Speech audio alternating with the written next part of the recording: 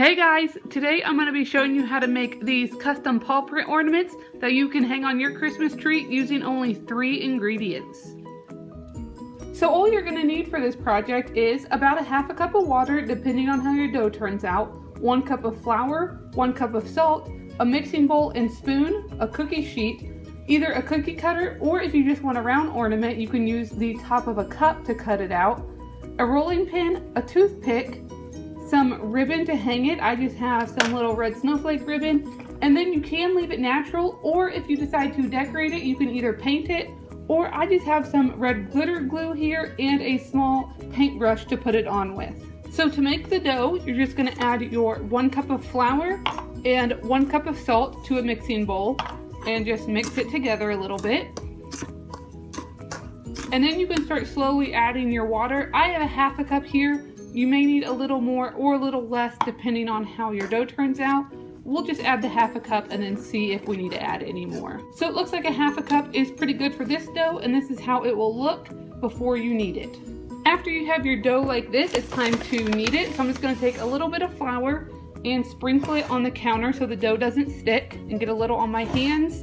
And then I'm just going to scoop all of this dough out onto the counter so we can knead it into a nice ball.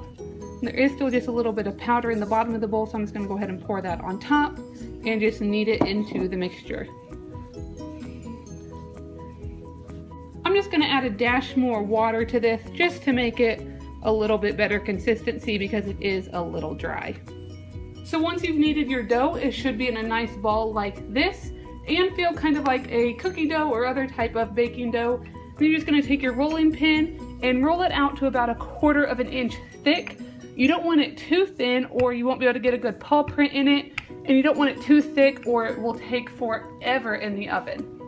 So now my dough is all rolled out, so I'm going to take my cookie cutter, or you could just use a cup for a round one, and I'm going to cut out 2 stars because I'm going to do one for both Ellie and Steve, so you will have plenty of dough left over in case you have a lot of animals. Now that the shapes are cut out, I went ahead and put them on the baking sheet. I'm going to take a toothpick and make a little hole in one of the points. This will be for our ribbon to go through, so you'll want to make it nice and big so you know your ribbon will get through there. So there is the first one. We'll take our second ornament and just make a hole right in the middle. And just work our toothpick around to make a nice little hole.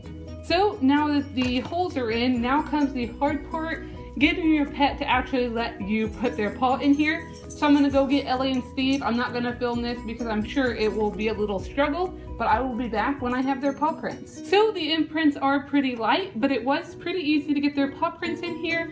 Steve just tried to keep eating the dough. As you can see, there are little claw prints, so they're a little bit imperfection, but I'm gonna leave them since that's how Steve and Ellie put theirs in.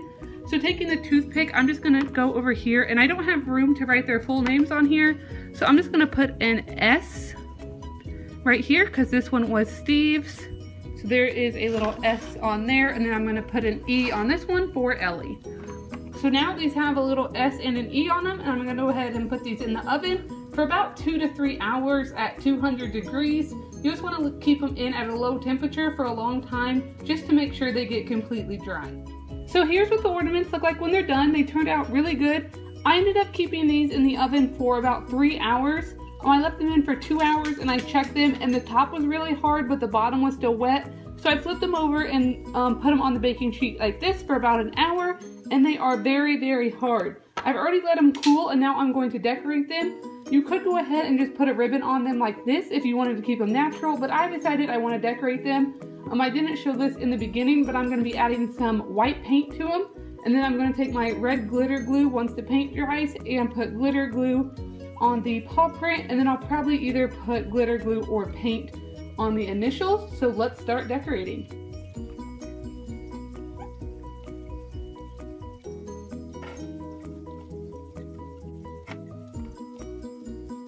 So the ornaments have 2 coats of paint on them and are completely dry. So now I'm going to attempt to get my red glitter glue and put it in the actual paw print section. It is a little hard to see since the indentions aren't too deep, so hopefully I don't mess this up.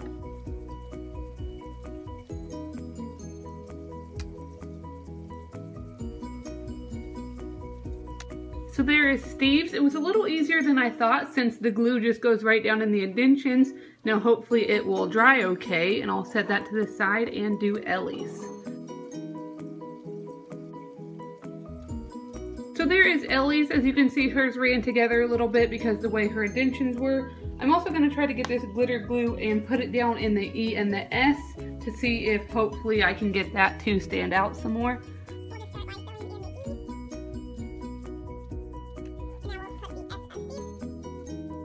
And now we will leave these to dry. So here are what the ornaments turned out to look like once they are dry. As you can see, it's still a little wet, but overall the glitter is sticking and dry.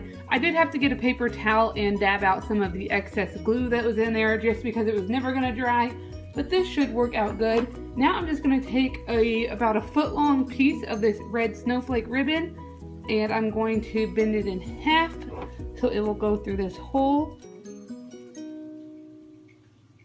So we'll just put it through there. This ribbon is pretty thick, so it took a second to get through. So once the ribbon is through, I'm just going to take it and double knot it up on the top to close it up. Make sure I pull it nice and tight so it doesn't come undone.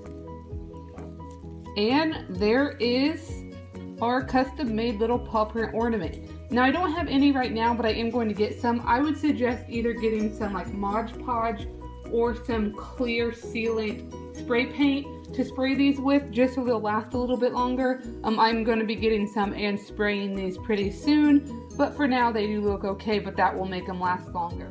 So there are both Ellie and Steve's completed ornaments. Hopefully you guys enjoyed this video. If you decide to make these, make sure you add me on Facebook and show me a picture. The link to my page is down in the description. Make sure to thumbs up this video if you enjoyed it, subscribe if you haven't already, and I'll see you guys next time.